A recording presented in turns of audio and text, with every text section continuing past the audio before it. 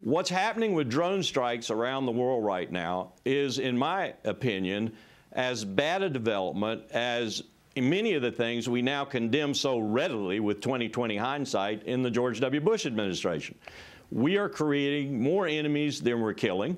We are doing things that violate international law. We are even killing American citizens without due process, and have an attorney general who has said that due process does not necessarily include legal process. Those are really scary words.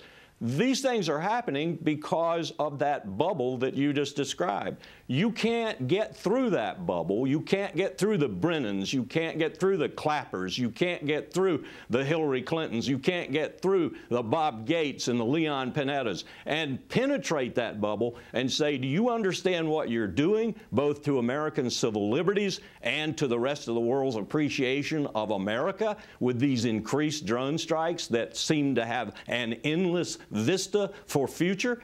This is incredible. And yet, I know how these things happen. I know how these bubbles create themselves around the president and cease and stop any kind of information getting through that would alleviate or change the situation, make the discussion more fundamental about what we're doing in the world. So, Colonel Lawrence Wilkerson, you're against the confirmation of John Brennan as Director of Central Intelligence.